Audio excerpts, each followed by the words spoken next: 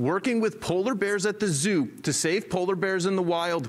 New research methods are being developed here at a zoo in Winnipeg in partnership with zoos and aquariums across Canada and the United States to gain scientific insight into new ways to study and save polar bear populations. There's an amazing amount of really incredibly important conservation science that happens in zoos that people don't know about. Dr. Stephen Peterson with the Assiniboine Park Zoo in Winnipeg says he is thrilled to be part of an international team working to advance critical areas of study needed for polar bear conservation.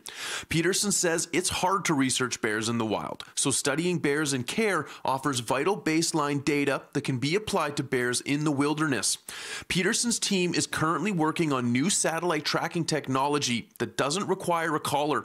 Small devices are being glued to the bear's fur to test how long they stay attached, how cold weather and seawater affect the sensors, and what eventually makes them fall off. Not only is that less invasive, it lets us look at bears that we could never collar before. So you can't put a satellite collar on a cub or a growing bear or a male because their necks are bigger than their heads, so they just fall off. A more colorful experiment taking place uses glitter-filled meatballs to help analyze bear droppings, offering researchers insights into the animal's nutrition, hormone changes, and reproduction habits. And you can get that from, but the challenge we had at our zoo and some other zoos is we have 9 bears, and so we need a way to figure out whose poo is whose. So at the Oregon Zoo, we do have the world's only metabolic swim flume. Amy Cutting works at the Oregon Zoo in Washington and with Polar Bears International.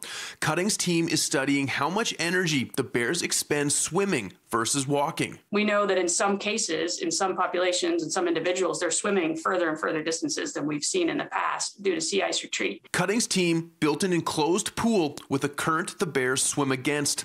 By measuring oxygen intake versus CO2 output, it provides a snapshot of how much energy wild bears expend when swimming. And if we can start to put together data on what is it costing them to travel further distance, what is it costing them to swim further, we can really start to look at and predict trends and think about what we need to do in order to protect them. Rates of fur growth in zoo bears is also offering insights into wild bears' behavior and stress levels. Cutting says if our current greenhouse gas emission outputs remain the same, 2/3 of polar bears will be extinct by the end of the century. In Winnipeg, Mark Neufeld, City News.